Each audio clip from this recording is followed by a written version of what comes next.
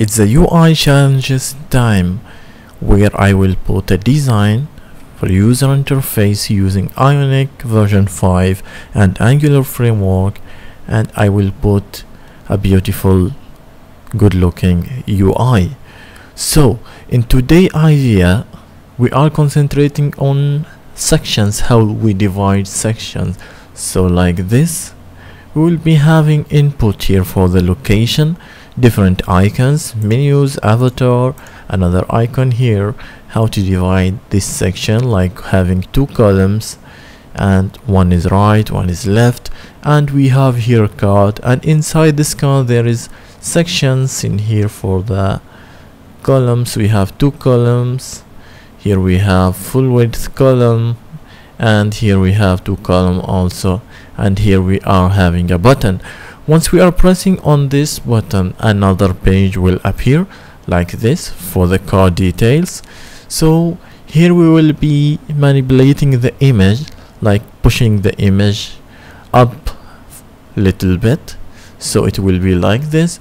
Then we will change the the overflow of the card to make the image visible, so it will not hide whatever is outside the card.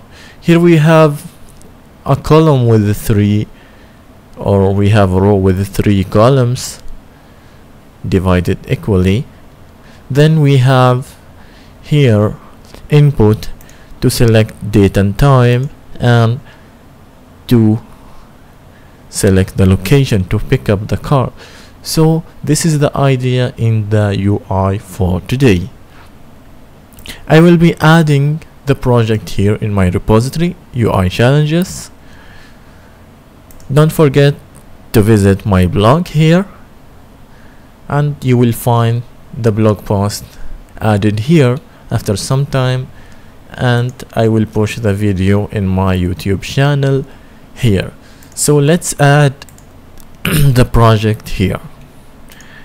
Here I am in my terminal. I will write get add all and get commit -m, and the comment I'll put adding car rental UI. Enter. Then I will push this commit, push in the master repository.